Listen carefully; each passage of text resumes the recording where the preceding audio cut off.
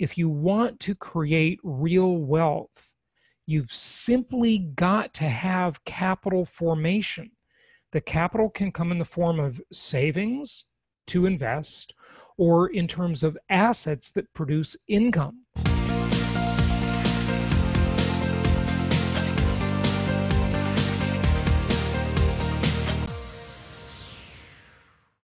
Hey, Patrick, it's good to see you again.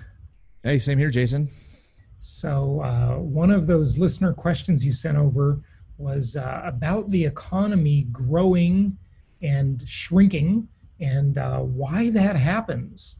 So, we could talk about the business cycle or a variety of things. And then we have to ask ourselves, right? Have the rules changed in an era of pandemics and riots, civil unrest?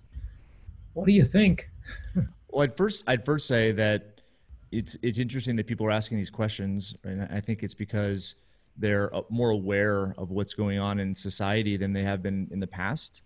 Mhm. And this is a question that you can spend days on. I mean, there's whole PhD programs on, why this and why that as it relates to the economy.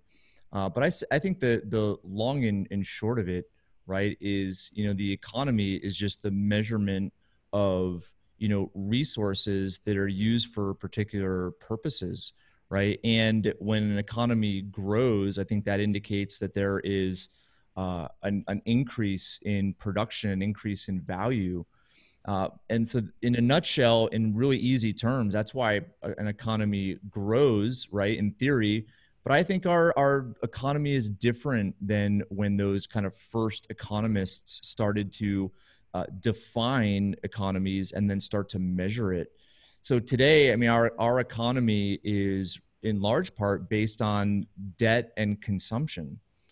Yeah. And that's where it gets really complicated in a sense, because most people think that money is value, but money is ultimately debt if you think about how money is created today. Right. And it's a different monetary system than the past. At the same time, the more you understand about that, the more questions I think you can ask, because although our economy grows, right, GDP, well, obviously right now, but previous, to COVID, the economy was growing at a small percentage. Okay, but also what was growing was the expansion of credit and debt, right? So that is what expanded, I would say, overall economic growth. Mhm. So, yes, we live in an economy that's built on a house of cards, essentially, and money is created through debt and this crazy fractional reserve banking system we have. Both of us have studied that stuff a lot. If people don't understand it, believe me, it's really obscure and it's hard to get your head around. It's just so weird. And read books like A Creature from Jekyll Island. We both know G. Edward Griffin, of course. I'm sure you've interviewed him. I know I have on my podcast several times.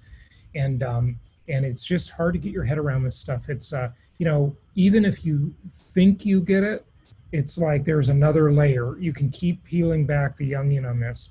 But I do think we'd be remiss if we didn't just talk for a moment about the good old-fashioned business cycle. And that's largely an Austrian economic type of thing. And if there's any economic school of thought that I most subscribe to, and I think you too, it's the Austrian school. And the Austrian school is, and by the way, this is by no means an academic definition. It's just a sort of man on the street view of it, is, where they would say that the opposite of it would be John Maynard Keynes. The opposite would be Karl Marx, who, by the way, Karl Marx, as much as I don't like him and don't agree with him, I have to give him credit. He's responsible for the deaths of hundreds of millions of people. I'm not giving him credit for that. So I definitely do not like his ideas, but he is far and away the most influential economist in world history. He changed the world massively. The entire Soviet Union was based on his idea, and it's awful that so much of the world adopted his policy. So But that would sometimes be you need contrast, Jason. You need contrast to understand the value of one system versus when it's compared to something else. I love it. That's a great, I'm glad you pointed that out. That's really good. So, Austrian school would say, the way to create wealth is through capital formation and production. That's like reality, right? And it totally makes sense. But we don't live in that world, as you were alluding to a moment ago. We don't live in a world of reality. We live in a world of money being a super symbolic idea and really literally an idea based on fiat. And we live in a world where Keynesianism has prevailed largely, and it is the way it is. So, but going back to that Austrian school business cycle concept, let's just talk about that for an idea. So, you know, they would say that the economy always acts in cycles. And, if you're looking at a chart, it goes like this, right? And there's this cycle where it's a boom time and there's expansion and more inventory of products and services is created. And I even say inventory in the world of services because if we look at what happened during the shutdowns, when nobody could get a haircut, nobody could go to a nail salon, nobody could get a massage, nobody could get a lot of stuff, right? Those are all services, right? So even services have an inventory in a sense, right? Because if those businesses go out of business, which many of them will or have already, there's lower inventory. Okay, now we mostly think of inventory in terms of widgets, right? So this is an economic widget, right? And so inventories expand because manufacturing expands, credit expands, and everything's going well, and there's a wealth effect, and people feel good. And then that gets to a point where people start to wonder. They start to lose faith in the system. They think, gosh, this can't go on forever, right? Maybe we better save a little money for a rainy day. Maybe the sun won't always be shining, okay? And they start to rein in their horns a little bit. And then you see the stock market pull back, right? And you see some bad days occur.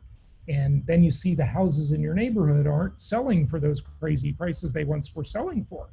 And then you see, well, maybe it's not quite as easy to get a raise at my job or to get a new job or to get that promotion. Or maybe my company laid a few people off and people start to get a little bearish, right? So that sets up for the next cycle, which is the bust, right?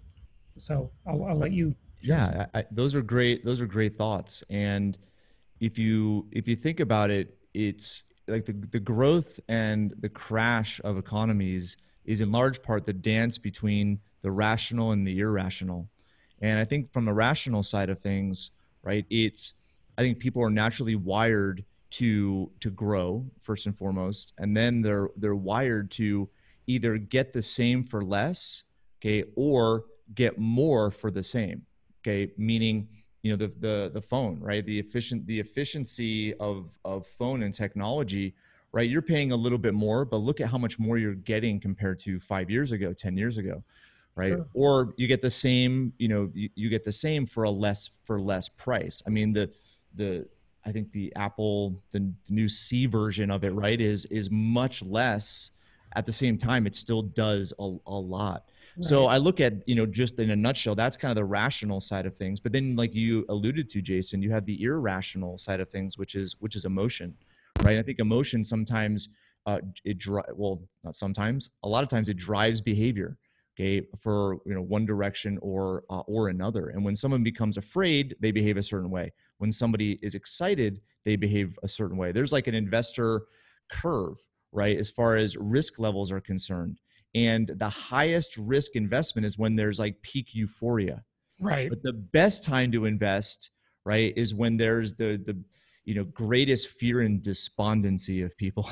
Right. The blood in the streets metaphor, right? Yeah. Yeah. Yeah. Buy when there's blood in the streets and sell when everybody's partying. Right. Exactly. So that's kind of like, I would say, a very Austrian way of looking at things. But I would say that the thing that's important to understand about the Austrian School of Economics is it's based on freedom. There's no government intervention. If somebody makes a bad choice, whether it's starting a business or Yeah. allocating capital to No something, bailouts. and they Yeah. fail, Yeah. right? There's no bailouts. They have to Right. fail. They go bankrupt. They go out of Yeah. business.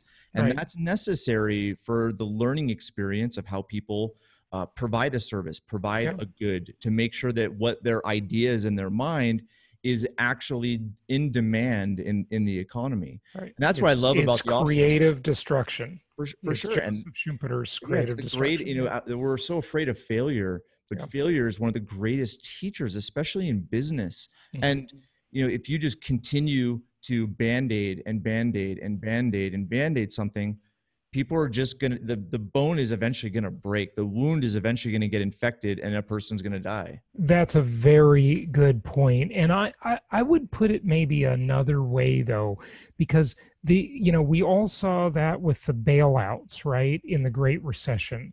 And a lot of people were very upset about the bailouts. And the bailouts they artificially prevent what needs to happen. And those failures, those bankruptcies, those businesses going away, it needs to happen. And when you don't let it happen, when you interfere with the process, when the government comes in and bails them out, then you get this situation where you're encouraging bad behavior.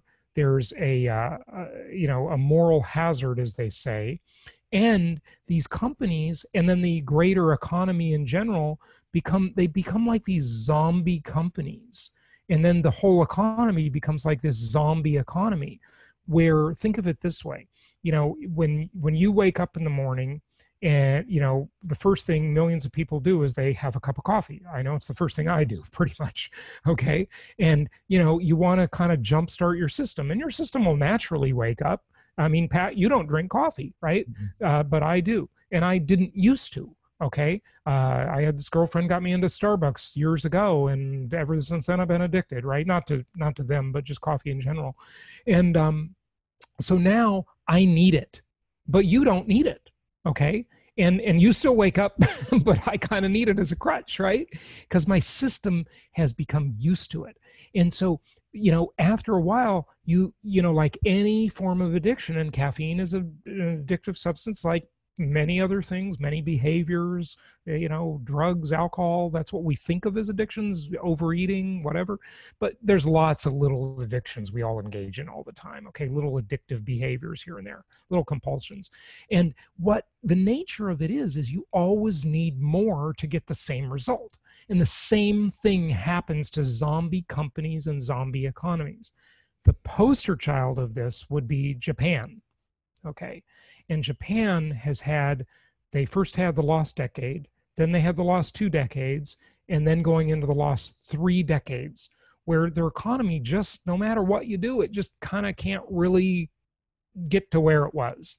And they have the highest debt to GDP ratio, about 230% of any developed country, because they basically keep spending into it. And after a while, it just doesn't work anymore. And those debt levels continue to grow and so forth. So Right. yeah, it's one of those things where, I love one of your 10 commandments of real estate investing, because it alludes to using debt, using leverage as part of Right. purchasing an asset, because these days people don't use debt to purchase their assets and purchase their savings. And what it does, it kind of goes against our current economic system, which is fueled by debt. I mean, debt is essentially priced into everything, including real estate, including cars. So you look at what exists today, whether it's the Japan economy or whether it's our economy, and the growth of the economy in large part is due to credit expansion when there is stimulus. And that's why the Federal Reserve in the United States has had to do constant quantitative easing, right, and continue to expand, because they have to grow. And the reason why they have to grow is because there's interest that's due on the debt, right? And they need to pay the interest. Yeah. So it's one of those things where they have to grow the economy so that there's greater output, greater taxes, which then pays the debt. It's a treadmill. It's a treadmill. It is. And So, that's where, Richard Duncan, I'm not sure how much you've studied him. I had him on. yeah, he's been on my show several times. Yeah. Yeah. And, he, I think, understands this well. Not to say that it's a good system. I think it's an incredibly flawed system, but it's the system that we have. And as credit expands, things are most likely going to grow. As credit contracts, things are going to crash. Yeah. But this is the thing. It's like debt is like an accelerator. It's like, gasoline or Yeah. jet fuel It's an to a accelerant. fire, Yeah. right? Right. It Sure. makes everything go quicker, Yeah. faster, and worse. Right. Right. Yep. No, that's a great point. And the difference between using leverage to say buy real estate versus a country or bailing out companies that shouldn't be bailed out, or spending on the welfare state, that isn't really a capital investment. Whereas the property you're buying, as long as it's a sensible property, is a capital investment. Look at the bottom line, and maybe we can wrap up this little segment with that, is that the idea is, if you want to create real wealth, you've simply got to have capital formation. The capital can come in the form of savings to invest, or in terms of assets that produce income. That's it. Like, it's really that simple. Okay. You cannot spend on welfare programs or bailing out zombie companies to grow your economy. That's not the way to spend your way out of it. It just gets progressively more difficult, requires more stimulus every time, more caffeine every time. Mhm. You know, that idea. Yeah. But So good stuff. I'll end with this, Jason, which is, I think, really interesting when I realized this. But let's say, you have a government worker that is renting a home that you own, that you've purchased with leverage, you purchased it the right way. They're paying, but the way in which they're paid is based on the government being able to have debt and be able to provide capital in the form of debt so that that person can get paid. Same thing with if a person works for, Fortune 500 company that is fueled in large part by corporate bonds, which they use, right, to capitalize their company and work their company, grow their company. That money is then used to pay this person, who then pays the rent on your property. Same Right. thing with the suppliers of lumber, Yep. builders. In large part, a lot of that supply comes from being able to have access to debt, which allows them to produce. So it's interesting Yep. just to see debt is that kind of foundational thing, that domino that's required these days in order for the economic machine to be working. We live in a world of credit-based assets, and Mm-hmm. when the credit dries up, things get tough. And there's another cycle right there. Good stuff, Pat. Thanks for having this talk with me. This was great. I love the conversation. We kept it, I think, as simple as you can.